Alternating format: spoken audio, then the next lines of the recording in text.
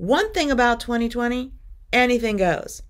As we begin to close out the month, consider releasing the habits and old paradigms you know aren't working for you anymore. Even if you see it working for others, it may not be meant for you. What everyone else is doing is not reason enough for you to follow along blindly. Replace the old habits with your inventive new habits that are aligned with your unique inner wisdom and include joy and enthusiasm about the actions you're taking. Abundance is naturally attracted to joy, high vibration. The spiritual laws still apply. No matter the circumstance, energy matches energy. No exceptions. Tuesday, October 27th. Get ready for raw honesty. Honesty helps you make better decisions. Moon sextile Pluto and the universal energy is a good one.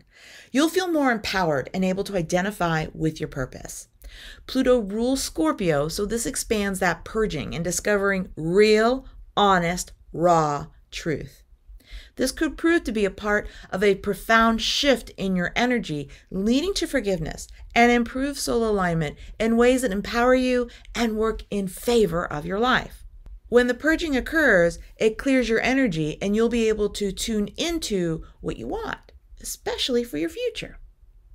As we close out 2020, the more you can let bygones be bygones, the better you can embrace what's ahead with enthusiasm, joy, and an adventurous spirit. Wednesday, October 28th. The week lends to deepening your spiritual awakening, and by today, you may notice that